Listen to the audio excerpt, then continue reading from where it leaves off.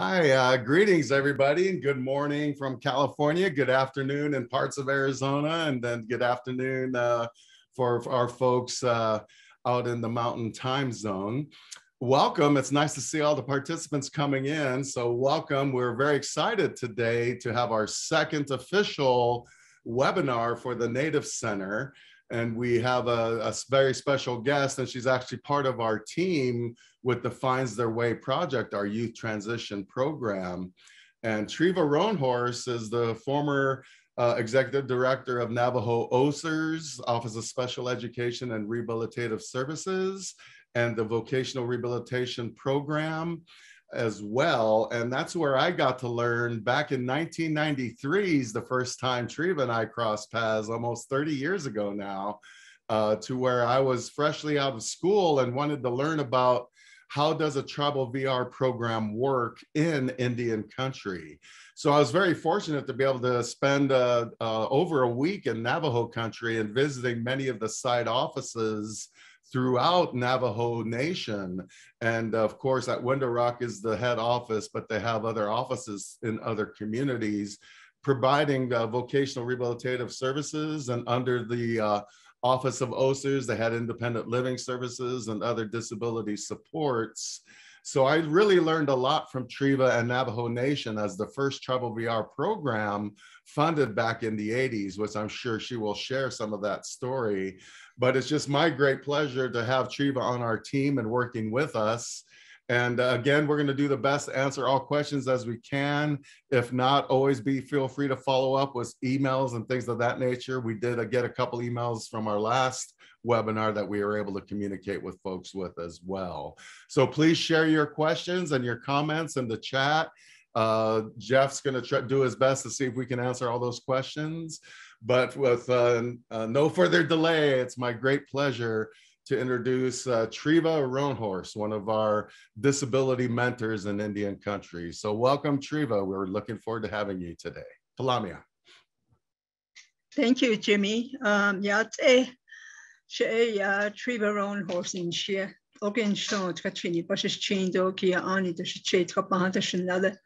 Good morning, my name is Treva Roanhorse, or good afternoon, as Jimmy introduced. Today, I'm going to be going over the Tribal Vocational Rehabilitation Program, the vision, the advocacy, and the community of the history of American Indian Vocational Rehabilitation Project. As Jimmy indicated, I was the former director of the Navajo Nation Special Ed and Rehab Services, and also president of CANAR, the Consortium of Administrators for Native American Rehabilitation. After I stepped down as president, I was chair of the Policy and Advocacy Committee for CANAR, which has continued to grow and moving forward. So I will also do an overview on CANAR, part of this presentation. Next. Today, the goals and objectives will be the overview of the history of American Indian VR services, and also the beginning, how it started, the advocacy, the cultural appropriateness for VR services. Part of that included traditional healing, and then preparing our tribal members for successful outcome, because vocational rehabilitation, the outcome is employment. The objective is that hopefully you guys will learn about the how Tribal VR program was established, and then some of the highlights and the events that got us there, and the provision of VR services, and also the creation of CANAR. Next. I don't know how many of you know Dr. Elmer Guy. Elmer Guy was the first Tribal VR director back in the 1970s. He worked really hard with the RSA office, and at that time they had regional offices, and he worked closely with Dr. Herb Leibowitz out of San Francisco in Region 9, to start moving forward, because there was the increase of cases with the Arizona RSA of Navajo referrals, that there was an increase of that. And the nearest office was in Flagstaff for Arizona. So they came to Navajo and said, we're getting a slew of increases. At the time, vocational rehabilitation was something that wasn't in existence on Navajo, and I don't believe any other Indian reservations and Indian communities. So with that, Arizona RSA used to have an establishment grant that they awarded. And with that, they asked Dr. Guy to submit a grant application for innovation and establishment of travel VR program. At that time, it was called Navajo Vocational Rehabilitation Program. Today, Dr. Guy is the president of Navajo Technical University, and Dr. Leibowitz really worked closely with Elmer and going to the Senate hearings, introducing during the amendments of 1978 of the Rehab Act to include tribal vocational rehabilitation program in the act to ensure that the tribes can establish their own tribal VR programs and provide their own services. So they worked hard on that, and including that provision into the amendments of the 1978 Rehab Act. Next. Here's the history, some of the history of the 1980s. From 1981 to 1985, Navajo Nation was the only tribal VR program in the country. And it was under Section 1, Part D, Section 130. The first 4 years, Navajo Nation was the only tribal VR program across the country, of course, with a match from the Navajo Nation, which is 10%. And during that time, cases were transferred from the state VR agency from Arizona, 162 cases, New Mexico, 55. For Navajo Nation to establish their own tribal VR program, administer it, and expend the funds. Prior to that, we were getting funds from Arizona, but not enough to provide the services that we needed, because Navajo Nation is in a tri-state area, Arizona, New Mexico, and Utah. But the main lead that we worked with for the state VR state, it was Arizona. They took the lead. They worked with us. They also assigned a state supervisor to us to supervise and help us establish the tribal VR program. We used their VR forms and start opening cases and moving the cases, establish the case management system, having our own allocations of funding without having to depend on the state for client services. And then started hiring staff, vocational rehab counselors, and support staff. So that's what we did during that time. And then in 1985 and 86, other new programs were established by the tribes, the Northern Cheyenne, the Chippewa Cree, the Shoshone-Bannock, and the Salish Kootenai up in Montana. They came to the table and also were funded. And during that time, Elmer and Dr. Leibowitz, they kept going back and forth to DC to ask for allocation. But once the other tribes started getting funding, the allocation was automatically, put into the to the set aside, because it's a 3-year discretionary set aside funding.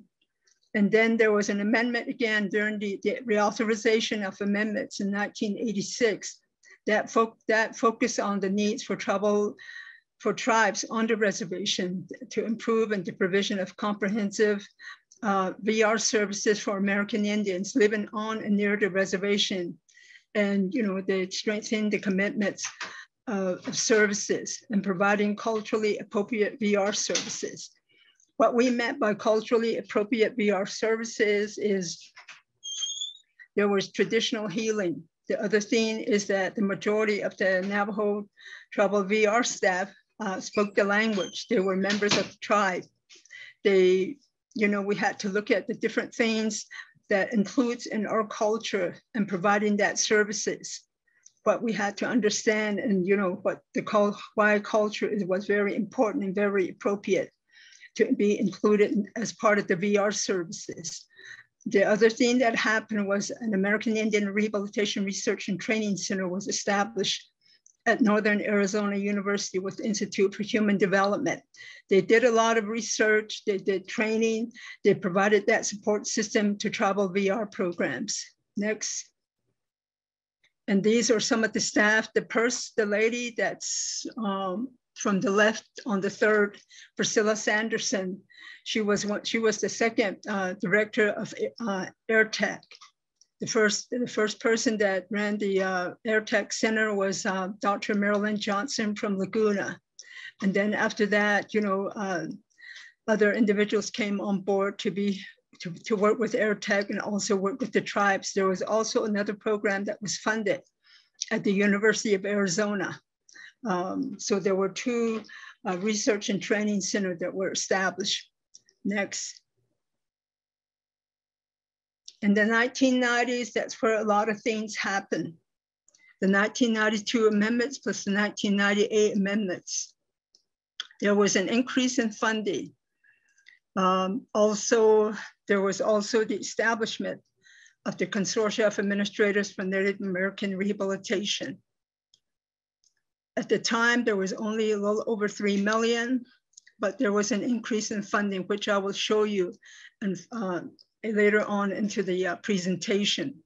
There was also 10 points priority preference that was added for those programs that, like for Navajo and those programs that have been funded, that had received their second year funding, third year funding, they automatically received 10 points to their grant application because it's a competitive grant.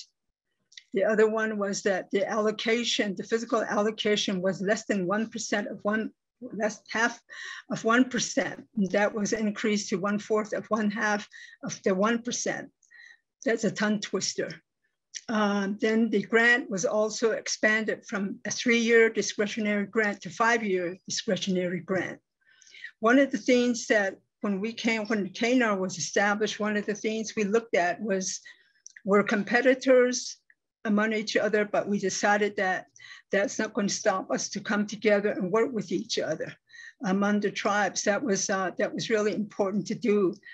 Also, the development of strategies to address the on and near reservation, that was left at the discretion of the tribes.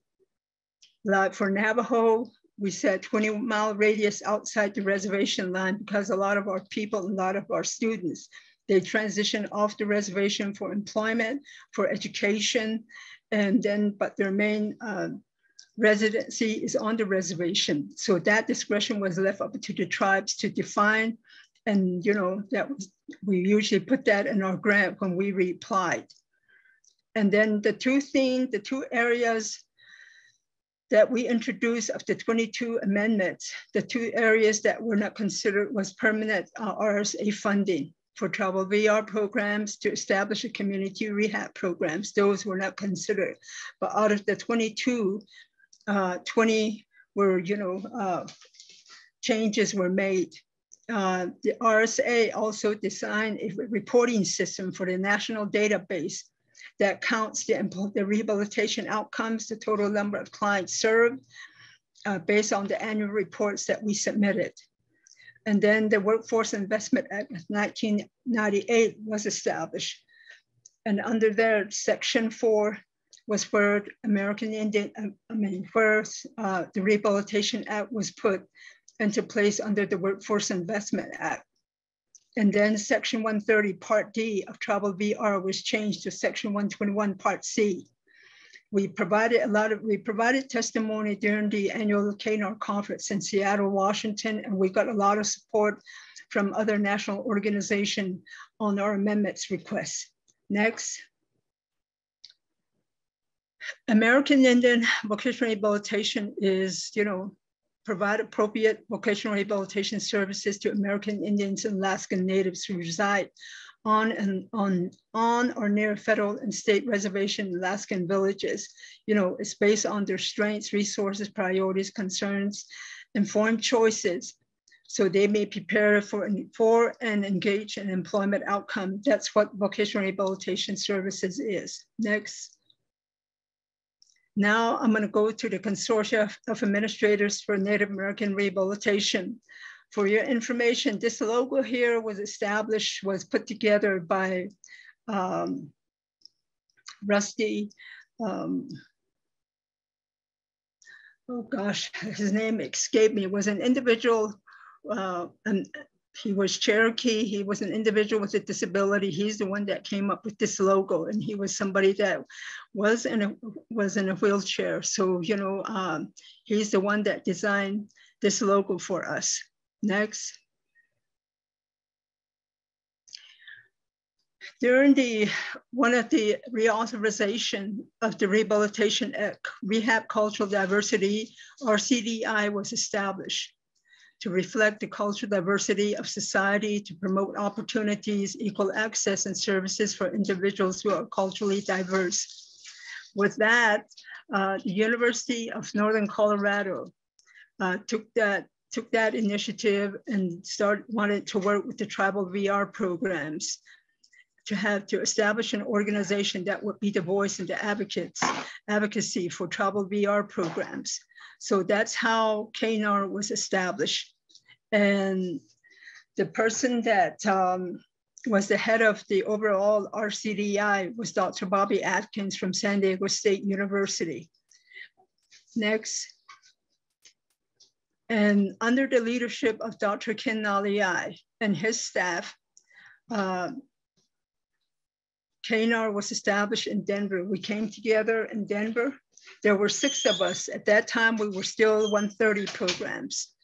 There was Sidney Claymore from Standing Rock, Mike Hermerson from Salish, Rusty Cantrell from Assiniboine Sioux, Steve Galby from Chippewa Cree, Maria Estes from Lower Brule, and myself. We met with Dr. Ken Naliai and his staff, and we talked about what CANAR was going to be doing as a voice and ears for tribal VR programs. What is it that we needed to do to ensure that, because what was happening was tribes were being funded. And then after 3 years, some of them were being defunded. And, you know, we needed to really address that. So there's, you know, the programs continue, because once you're providing services, if your program's not refunded, where does that leave your consumers? So we really had to address that. We also wanted to have our own, grow our own professionally of tribal VR staff, counselors, directors. So we met on that, and that's how CANAR was established. We also really needed to establish a partnership with the state VR agencies, with the Rehab Services Administration, with the regional continuing ed programs, and CSAVR, the state VR agency organization, and even tribal governments, in order to meet the needs of our consumers on the reservation. Next. Currently, we have amended the mission of CANAR by the CANAR board. The current mission of CANAR is a collaborative voice of many tribal nations to honor and empower Alaskan Natives and American Indians through education and advocacy. The vision is full inclusion of American and Alaskan Natives with disabilities, and the primary goal is to be nationally recognized advocacy program to influence, policy, funding, legislation in the areas of values, education, advocacy, accountability, culturally centered inclusion, innovation, and honor. Next. Due to the process of the reauthorization of 1996, this is what I had mentioned, the 22 amendments that we submitted to RSA, to the federal government of amendments. I'm not going to read each one of them, but this is for your information. One of the things that's really important is that all tribal VR programs directors serve on State Rehab Advisory Council, because it's really important, even those states where there are no tribal VR programs, because they have a say, because not all tribes have tribal VR programs. So they're the advocates, they're at the table and working with the state. The other one is that there's a greater need for independent living services on the reservation. So it was important for tribal VR programs to also serve on the State Independent Living Council. And then there is a memorandum of agreement between tribal VR and state VR agencies that outlines what are the duties and responsibility of tribal VR, the duties and responsibility of the state agency. and providing services. Even though there's a tribal VR program, the state still counts all members within the state. And that's how they get their allocation. And in some areas, there are dual cases. There is a dual case on an individual being served by tribal VR and the state VR agency. So it's really, that was really important, where before when we started, some states, were reluctant to have an MOA, but we wanted to put that into legislation to make sure that those things were happening. It was really important. So we put that as part of the amendments. So it was really important for them, so everybody understands what the roles and responsibilities, the agreement between the states and the tribal VR, it was really important, mainly to meet the needs of tribal VR, to meet the needs of tribe of American Indian and Alaska Natives. And then the other one was to require the RSA commissioner to fund all American Indian proposals that are considered high quality by the peer reviewers.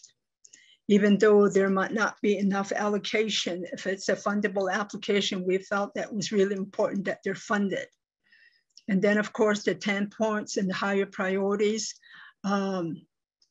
Again, the 3 to 5 years discretionary grants, TA and monitoring, tribal VO programs.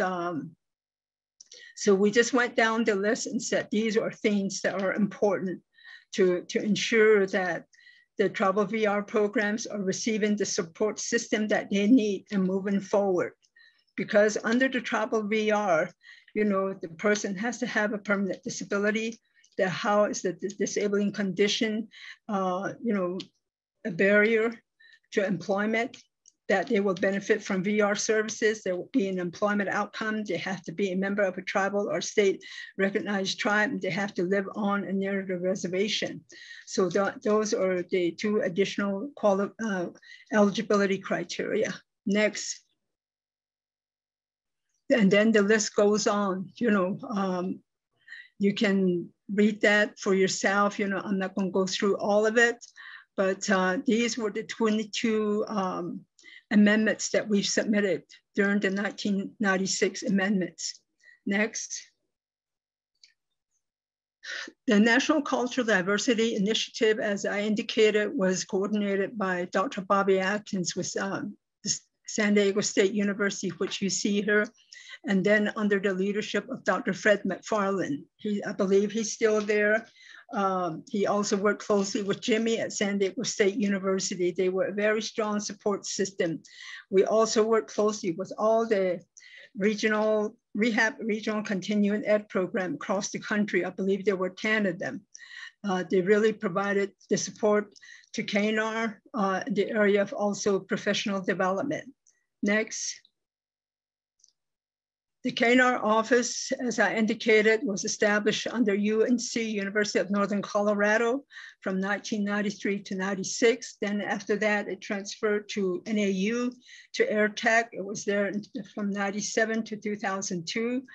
And then from there, it moved to Louisiana. Louisiana was there for 7 years, and then it went to Michigan, and then now it's in Louisiana under the leadership of Lenore Carroll with the United Nations Homa Nation. She's currently the president of CANAR, and these are the past presidents of CANAR, Rusty, Mike, Sydney, Joe, myself. Next. The allocation in 1990, before the CANAR was established, was at 3.8 million with 14 programs. When you look at this, all the way down to 1990, it went up to 17 million with 55 programs. Next.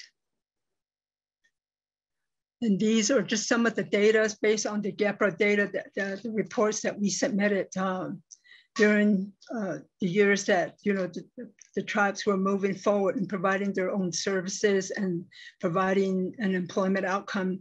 Because the main thing is that how do we achieve an employment outcome when we open the cases and provide the services? That was the main thing, is that employment, that's what vocational rehabilitation is. And that they ensure that they maintain their employment. So there was such a thing as post-employment services. Next.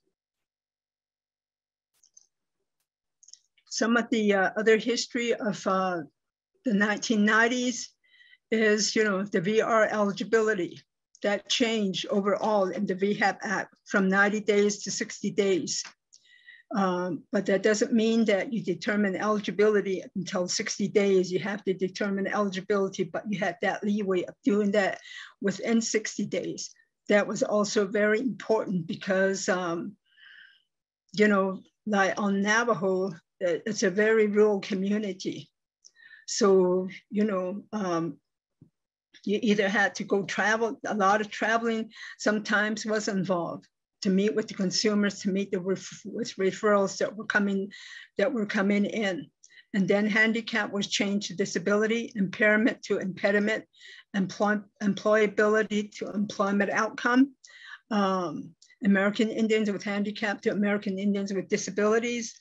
So these were some of the changes that were made. Also, the consumer's unique strengths, resources, priorities, all that was included.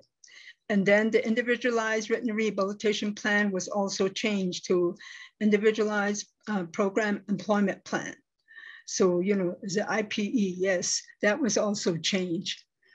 Transition and coordination between schools and VR, that was also something which we call now transition. And then the most important was meeting the needs of consumers with diverse population, increasing minority professionals. That was also really important. Next. Some of the things that happened was also to evaluate the tribal VR programs. Are they really providing quality vocational rehabilitation services that are culturally relevant? So one of the things that happened 97, 99 was the rehab services conducted 30 on-site program monitoring and evaluation to look at all these areas, the effectiveness, the quality, accountability, compliance, employment outcome, and all areas of program operation and client services. The evaluators included state VR agencies, client assistance program, the State Rehab Council, Indian professionals in education, health, tribal government leaders. And these were the areas that were evaluated: the administration, the management, the case, and then they wanted to evaluate 50 cases of each of the 30 tribes that were identified. Physical management, the relationship between the state and the tribe, self-assessments, how are we doing our own assessment or evaluation to ensure that, we are meeting these criteria. And then to conduct follow-up visits with the programs by RSA after they received their reports. With Navajo, they had to evaluate 150 cases. And they said, since Navajo is such a large program, instead of just 50 cases, we have to evaluate 150 cases. And I said, well, you guys are saying 50, but they said, that's just the way it's going to be. So they evaluated 150 of our cases. And the overall outcome was, that we were meeting all these criteria. There were some areas we needed to improve, policies, and just nothing major there was really no major findings, that we were providing quality VR services, that they were culturally appropriate. And, they met with the staff, they met with their tribal leaders, they met with clients in some areas, parents in some areas, and they interviewed them. And, they just also tribal leaders like tribal council, tribal presidents or chairmen, and talking about tribal VR programs. That was what, was conducted during that time. In 1999, they conducted another cluster evaluations in the 4 regions, the Southwest, the Northwest. And that's where Richard Corbridge from RSA Region 10, when they had their RSA Region 10, he went across the country and he went on site to these tribal programs and conducted cluster evaluations. Even though we were already evaluated, they said that, well, we still need to do another one. So they did what they call a cluster evaluation. That also came out that we were providing quality VR services. They were culturally appropriate. We were putting people back into employment. We were doing the eligibility criteria, right? The services, were clearly defined in the service plans that we were putting out. Next. If that's not enough, they did another evaluation with development associates, again for 30. And these are the areas that they evaluated, the overall evaluation of the overall quality, the effectiveness again. We went through that, and every time we got evaluated, we were meeting the needs. We were putting individuals back into employment, whether it's competitive employment, self-employment, and we had quality case management systems. We were expending the funds. If there were any amendments to the cases, we were doing that. If there was any employment services or collaboration with the state agencies on due cases, or meeting with the state agencies on the SRC. So overall, there was no major findings that was identified during these evaluation process. Next. And in the 1990, during the reauthorization, this was identified, the traditionally underserved population, the racial profile and the rate of disabilities, American Indian is 1/2 of 1x of the general population.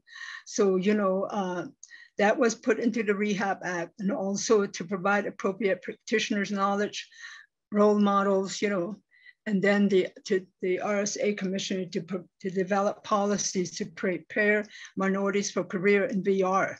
So what was happening was that a lot of the tribal VR programs started enrolling with the different entities at universities across the country in the area of to get more knowledgeable about vocational rehabilitation. And Southern University, San Diego State, Western Washington, and just across across the country. That's where the regional continuing ed program played a major role in providing that support to us. Next. The RSA capacity building projects was also established during this time to increase Native American professionals in VR, capacity building for grants with these individuals, San Diego State, Western Washington, University of Southern University, Assumption College up in Massachusetts, NAU, University of Northern Colorado, etc. And these were some of the key players: Mary Guillermo, Madan Kendu, Lee Gashioma, Winona Reed, and yours truly, Jimmy Warren. Next. On this section, I like to refer this over to Jimmy because he played a major role in this. Jimmy has really helped build the professionals of Native Americans in vocational rehabilitation. So Jimmy. Thank you, Treva. And it's been wonderful to get the history and seeing, reminding us how old we are after all these years of working in tribal vocational rehabilitation. And I'm a big fan of tribal voc rehab.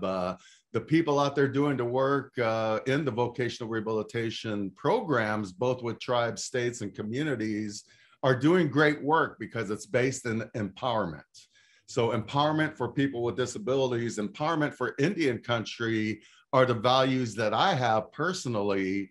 And that's why I devoted a big part of my career working with tribal voc rehab at San Diego State University. Creating the Pet Air program was wonderful. And we had 15 years of funding, and it was a 21-unit certificate program that was transferable into master's programs, not only at San Diego State, but at other universities as well. When I developed this under the CARE, Center for American Indian Rehabilitation and Education, that was our umbrella within the InterWork Institute at San Diego State that provided that Native specialized disability training and services and supports. And I was able to create some pet air certificate programs. And what was wonderful is the amount of Tribal VR programs we worked with. I believe we had representatives from over 60 of the Tribal VR programs as students and participants, as well as people that were my instructors. Treva obviously was one of my instructors, and more than half of my instructors were from Indian country disability specialty. So it was great to hear some of those old names with Elmer Guy that was in there at Navajo, really doing a lot of good work. I worked with NAU TVR Circle program. I was asked to administer that program in partnership with San Diego State when I was at SDSU. So I was able to work with those folks and also create some training programs there.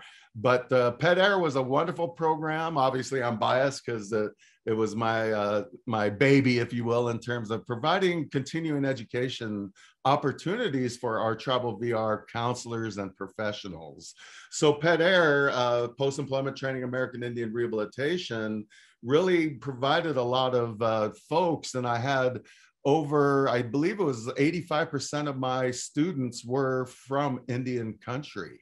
And then the other students that I had that were non-Indian allies, as I like to say, were either working with Tribal VR or with state agencies that wanted to better partner with the Tribal VR programs in their particular states. So I know that it was a great experience working not only with the students and professionals from Tribal VR from so many different tribal nations, but bringing us together in San Diego on campus so that we could not only learn new curriculum from my instructors, but also learn from each other. I think we had good team building opportunities so that many of the Tribal VR folks that are still working that have Pet Air certificates. And what I'm really proud of is 17 of those certificate folks that earned their certificates use those units to transfer into the master's program. So I believe there's one more slide on Pet Air. Next, please. Yeah, so there were the 1 week high intensives. I know many of my students know me as the lawman because I was always requiring us to know the Rehabilitation Act. And I was great to have Treva and not only American Indian instructors, but I was able to have a former RSA commissioner, Fred Schroeder, who was a great ally as the commissioner. We had the greatest growth and support when he was commissioner of Rehab Services Administration, and he saw and valued the work that we were doing in Indian country. So these trainees from the certificate program, many of them moved on, as I said, to get their MS degree. And next slide, please. Having all those different students, here's some pictures. You see, oh, there's on the bottom is Fred Schroeder using the cane for vision. And then there you see Dick Corbridge and Fred McFarland, and Treva was there to teach this group of students. So it was a wonderful experience. Unfortunately, RSA decided to defund these programs.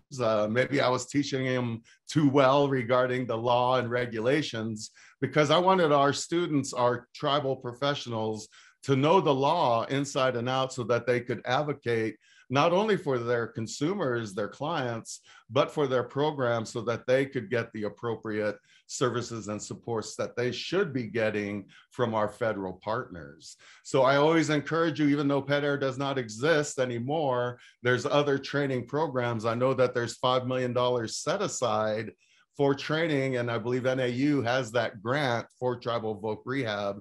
So they have a wealth of information and training available for our Tribal VR folks.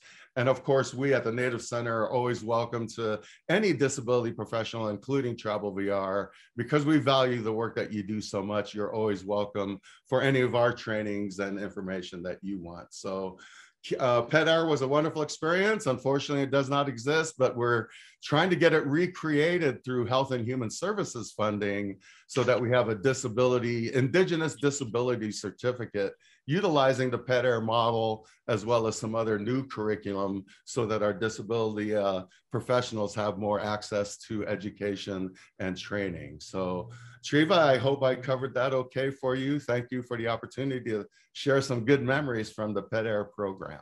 Palamia. Thank you, Jim. He really did a great job. You know, a lot of students, you know, came away with more knowledge about what vocational rehabilitation is. Jim really came forward and has been a real leader in the area of vocational rehabilitation. And then he continues to advocate for individuals with disabilities. So, you know, I really appreciate that. And a lot of students remember their time at Pet Air. And I think that's where, when we said we wanted to grow our own, that really was, you know, a turning point for us, and also working with the other universities. Thank you, Jimmy. Thank you. Next. As you can see, the allocation from 3.8 million went up to 43 million by 2014. And the programs went from, you know, 14 to 90. That will give you a continuation grants, new grants during this time. Next. And then this is some of the data of the number of individuals that were job placed, that were achieve an employment outcome. That was the main thing that was looked at, is that how are we providing the services? The employment outcome was something that we really had to hone in on. So in our grant, if we said we're going to serve 400 clients and job place 100 clients, you know, are we doing that? Are we meeting those needs?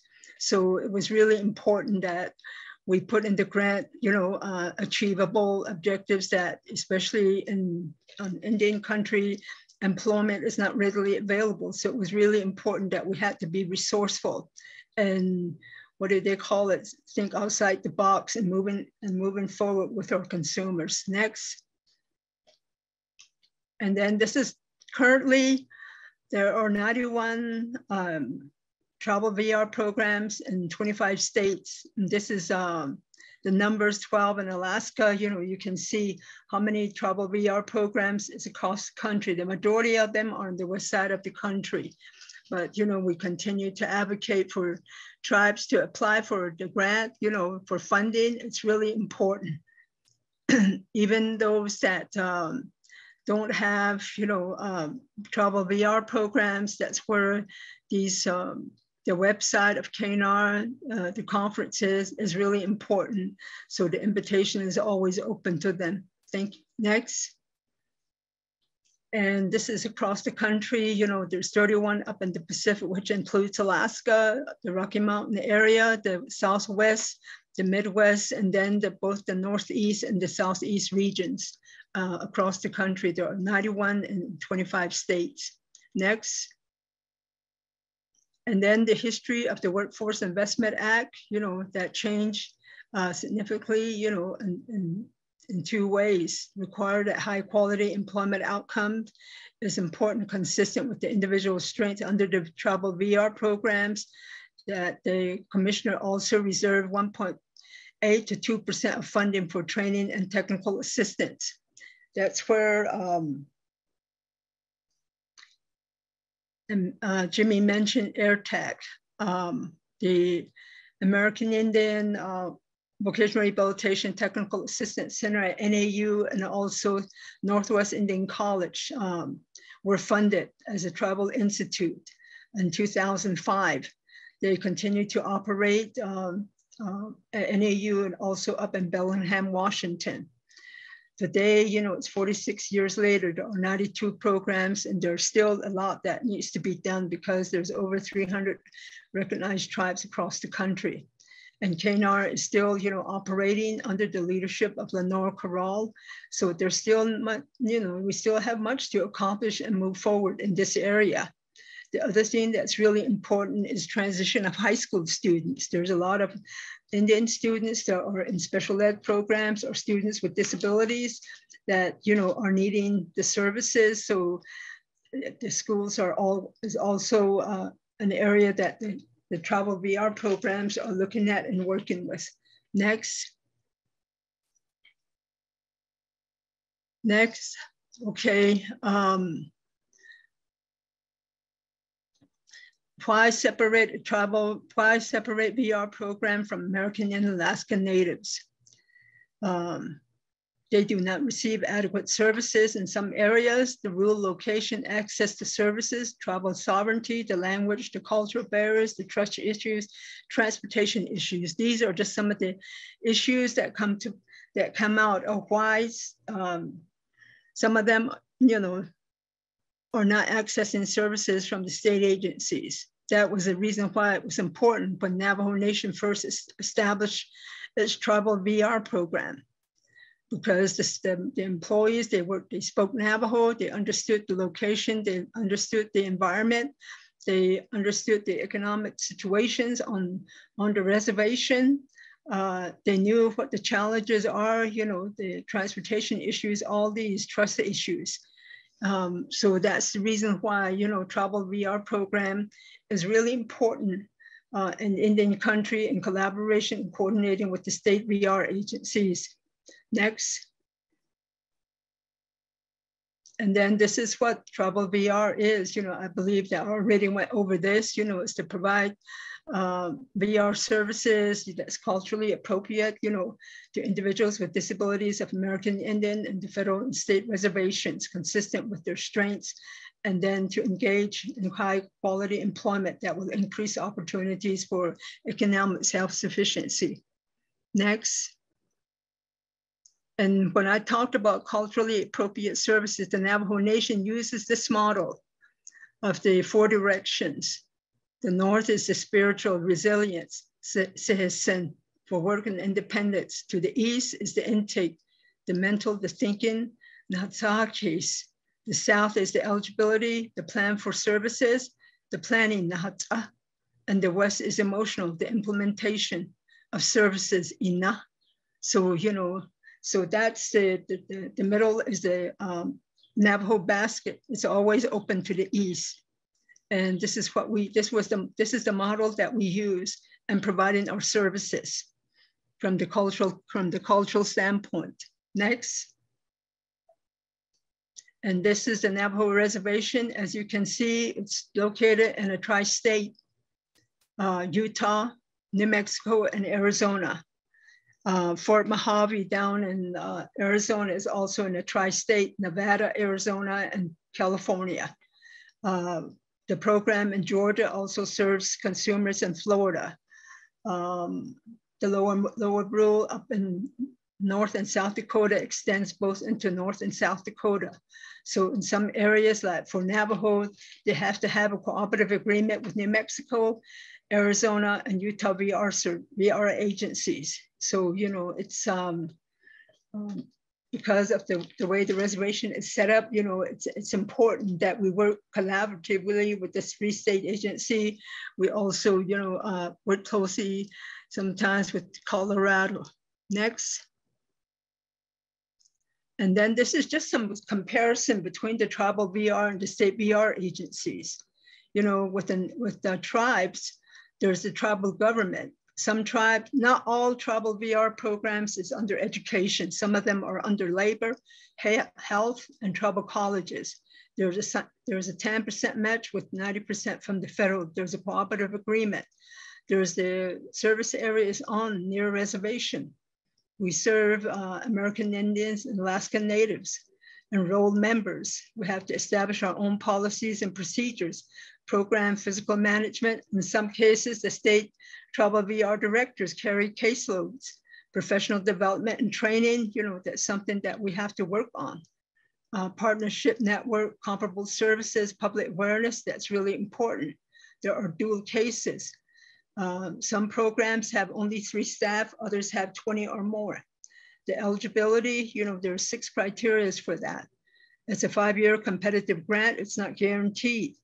Collaboration is key. And then we have to serve on the SRC, the State Independent Living Council, and then the annual reporting determines if we're going to continue to be funded. And then of course, we work with CANAR. Under the state government, they have a state government. Their match is there. It's a formula funding. It's by population per capita income. So, they don't have to reapply. They have a cooperative agreement.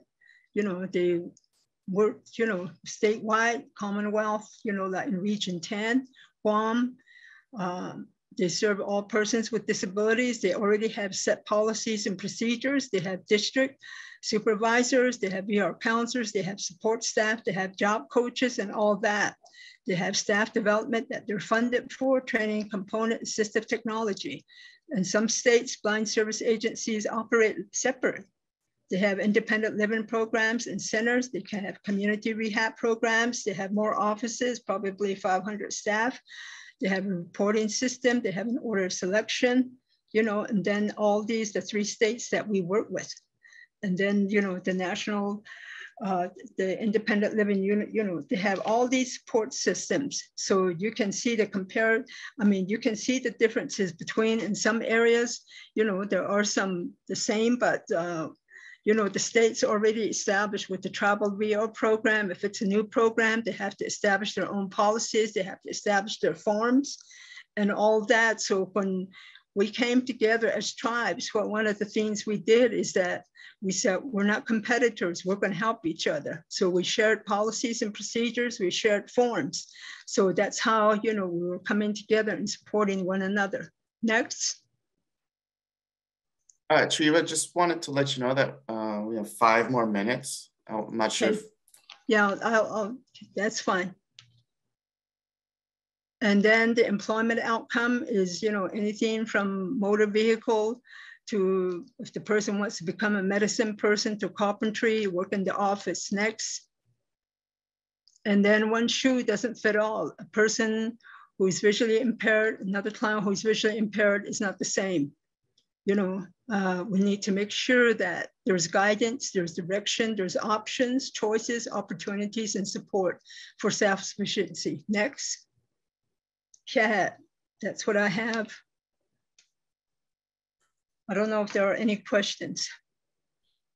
Thank you so much, Treva. And if there's some questions, please put it in the chat or raise your hand if you have that availability. So if there's some questions, I know she covered the past 30 years of tribal VR, more than that, actually, when you think of how Navajo Nation started with that $5,000 demonstrations grant with Arizona. And now we're at multi-millions of dollars of providing services and supporting various tribes' voc rehab programs. So it's wonderful to see that growth over the years. But as Treva mentioned, where there's still a lot of room for growth because we're still considered underserved and unserved populations. So we definitely need more partnership and working together for our people.